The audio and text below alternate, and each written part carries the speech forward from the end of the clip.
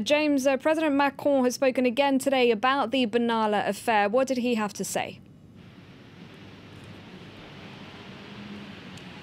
Well, indeed, what we're seeing here at the Élysée Palace is that the palace has decided to move forward as far as communication is concerned, and that after several days of total silence. Now, indeed, Emmanuel Macron addressed the ministers during that cabinet meeting, and we were briefed about what was said.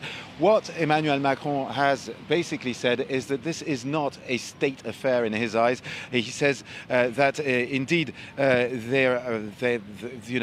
inquiries are ongoing, and he also gives some elements as to what needs to be done now, and that is a complete reorganization of the security at the Élysée Palace and the way things are done, and he is promising that that will happen in September. He's also attacking the opposition, saying that basically all these parties that are part of the operation decided to side against him in this specific instance. He says that's all politics. He says it is an individual mistake that was made by Mr. Benalla, and that indeed he has already been sanctioned as far as the Élysée Palace is concerned, and now there are many procedures that are ongoing to tackle this affair. Now, he also says that for the time being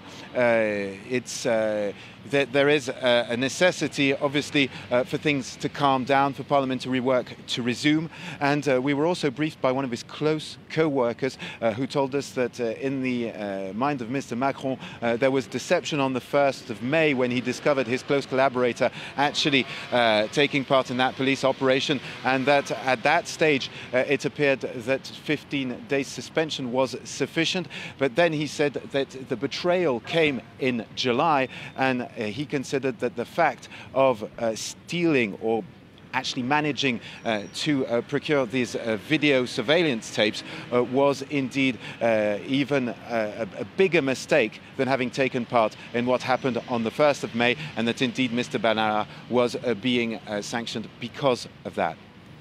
James, as I mentioned just before the report, the opposition party, Les Républicains, has asked for Emmanuel Macron to address the French people directly. Is he likely to do that, do you think? Well, according to what we've heard today at the Élysée Palace, for the moment he has not planned to do so. What his aides and what Benjamin Griveaux is pointing to is basically that there are opportunities for the president to speak up, because he is going to the south of France today in the Pyrenees, and then he will be going to Spain and Portugal. There will be press conferences both in Spain and in Portugal.